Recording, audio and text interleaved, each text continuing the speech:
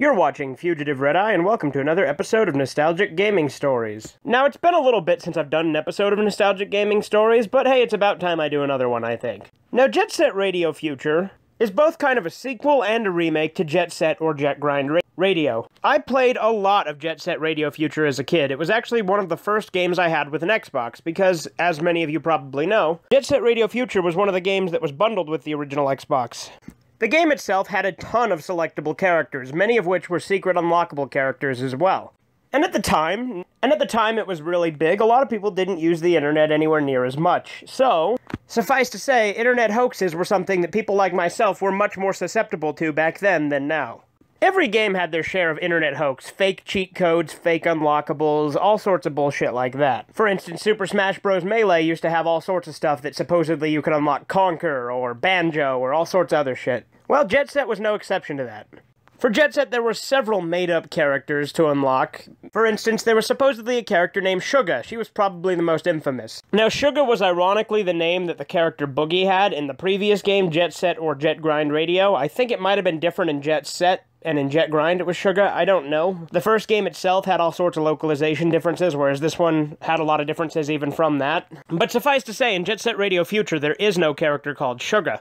But supposedly there was all this intricate shit you'd have to do to unlock her.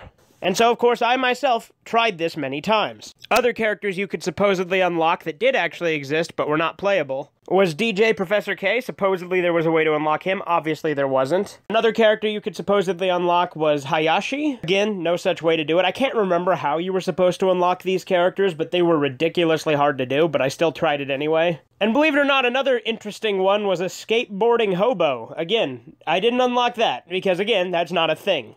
Nowadays, with the day of the internet, this sort of thing doesn't really happen as often because nobody's gonna fall for this when they can just look it up. But back in the early to mid-2000s, nobody used the internet as much, and it wasn't as big as it is now. I had dial-up at the time. So when I wanted cheat codes, I'd print out a list of them from the internet. But Jet Set's a great game. It actually is one of the few games that I actually have 100% as a kid. Granted, I didn't do that completely on my own. Snowman actually helped immensely with that. I did a lot of the harder characters to unlock, but he unlocked what is arguably the hardest character, Zero Beat. He unlocked him, and I was fucking... like, I couldn't. It was a hard character. I mean, I know it's getting off topic here, but...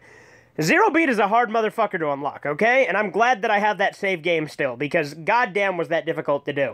But yeah, Jet Set Radio is a great game. I never really played the original Jet Set. I know Snowman has, and I think I've seen him play it, but I've never actually played the original Dreamcast version. But Jet Set Radio Future is a great game, and if you haven't played it, I definitely recommend checking it out. Some of these myths and stuff like that were kind of fun at the time, and in a way, I kind of miss those kind of things.